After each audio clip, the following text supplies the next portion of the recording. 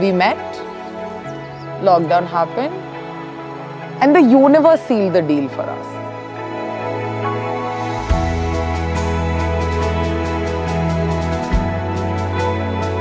How much ever we try to run away from each other, that much more strongly I feel like I felt for him.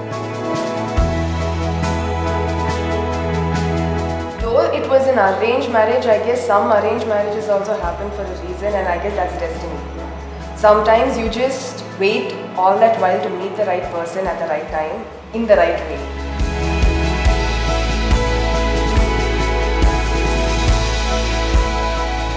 But the week before, we found out that his mom was going to bring him, and our mom had to go with Akka. And she absolutely hated the idea. In my head, I was thinking, this is not going to happen. So when sat there, him and his mom walked in, and I wasn't at the table because I had to pee, stress pee. Though it's embarrassing, I'll tell you. She went to the loo. Atma and I was supposed to come. My mom is running late. So oh, then they're probably here. Because I have to go and hide and then come when they come. Sahithi gave me strict instructions. She said, Amma, you cannot stay there for more than 10 minutes. You introduce yourself and you scoot from there is what she told me. Both of them came, did not leave for 45 minutes. So it was 4 of us hanging out awkwardly and I get damn fidgety. So I tore up the entire valet paper under the table. Whenever I come and say, where is Srikar? She is in Sahithi's house. Not only 5 minutes, they won't leave. These children also ask, where is Anna? No, I've gone. Nobody knows. They will say, where is he? I remember Srikar walked in with such a sweet smile. I'm not exaggerating.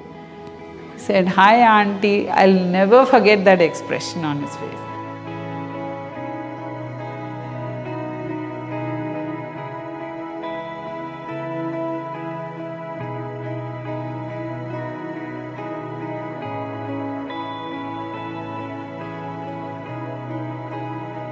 We went and met and he smiled Nishant. And then it was over for me. I was like, he's too cute. And I was like, with this smile, I'll to manage off. Whatever it is, if he smiles, I'll be happy.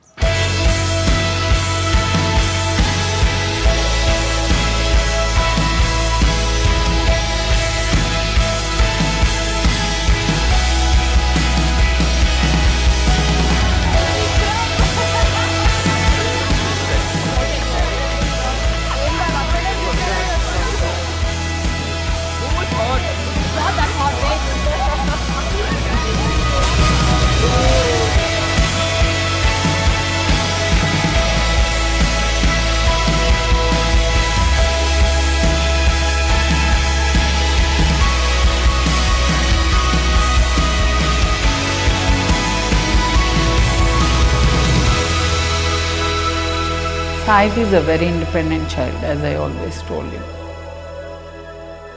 2 days, I'm getting married. 2 days, I'm getting married. 2 days.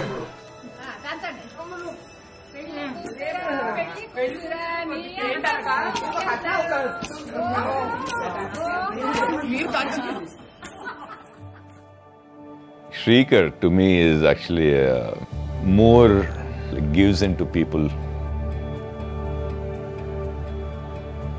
I was super independent. I was like, if I have to let someone else come into this space, it's a journey.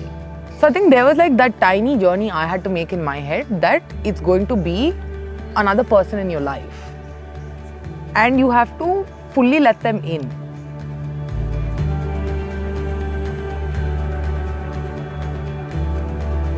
I had this wall around me that I built after I lost my dad.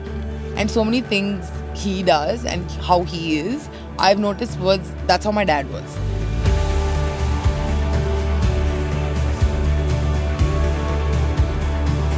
She always told me, Amma, I want somebody like Nana.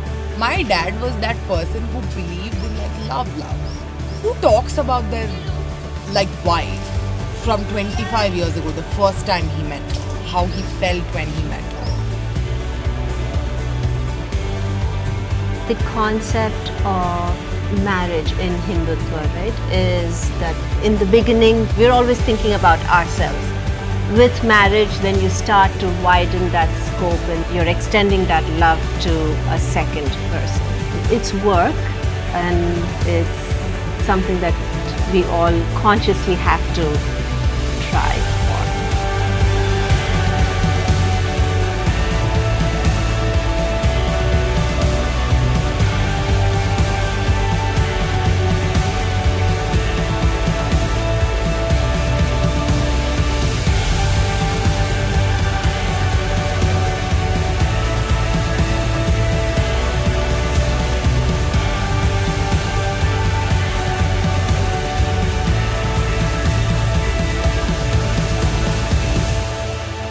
Marriage for me, my husband was my soulmate.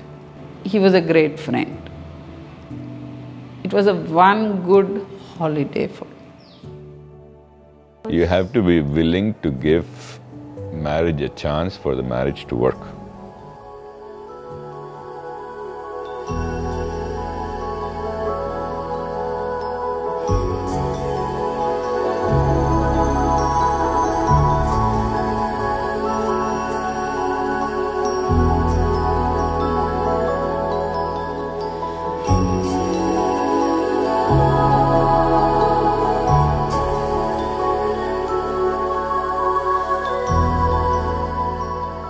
So there are different kinds, different types. Feeling that you have when you're young, just married, to the feelings that you get when you're in the mid ages, to as you're going older.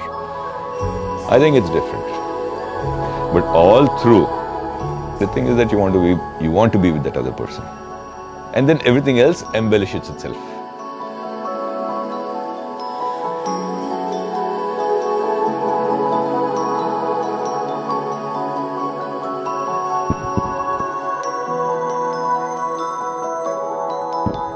Love is one way to be happy. It's just this feeling that you have, that you constantly want to be with this person. You're all the time thinking about this person. And yeah, so when you say like, what's love? To me, it's just, it's just Sahithi.